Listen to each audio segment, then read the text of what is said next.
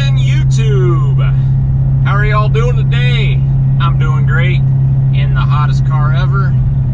So glad I have it back.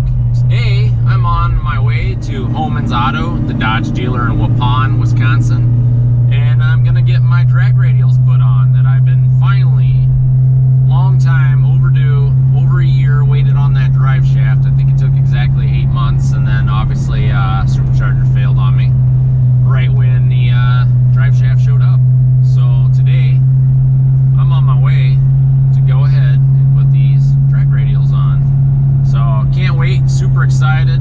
I can't wait to see my new 0 to 60 times. Being able to, you know, barely tap the pedal and hopefully keep it at hook up because right now anytime I tap the pedal it just slides. I haven't done a whole bunch of videos since I got the car back. This was going to be one of my first ones because I couldn't wait. Everything else is what you know.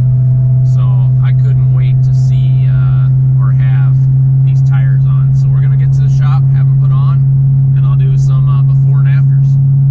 Stay with me, stay tuned, and there's more to come. See you in a second. Today we're going to have some awesome fun and take the car in and get rid of the stock tires and put on some drag radials. So here you can see we have the regular tires on, and what we're going to be putting on is these brand new drag radials. So we're going to load these up in the vehicle and throw them in the truck. We'll just wheel it over there. Can't wait to be putting these on. If you guys have known, I've had these for over a year and I was waiting for that drive shaft, and now they're going on. So we're gonna throw them in the nice F-150 here. That's not a Dodge, unfortunately, and have it all set. Be right back with you. And for anybody that was wondering, can you fit a drag radial in the back of your trunk? You can get one.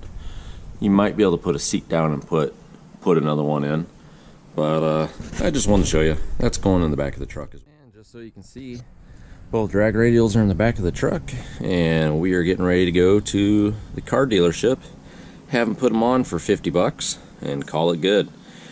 And then we're going to do some testing. I can't wait. I have been waiting for this day for a long time. Follow along and we'll see what happens next. As you can see, we got the Mickey Thompsons on, Street SS ETs, and looking nice, looking really nice. Looks like we got a little bit of tire tread on the back, definitely back in there, but these should help hook up pretty good. We'll definitely test it out.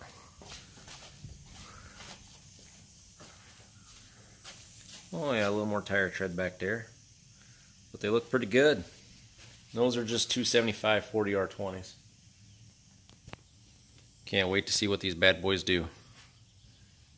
And that bad boy on E85.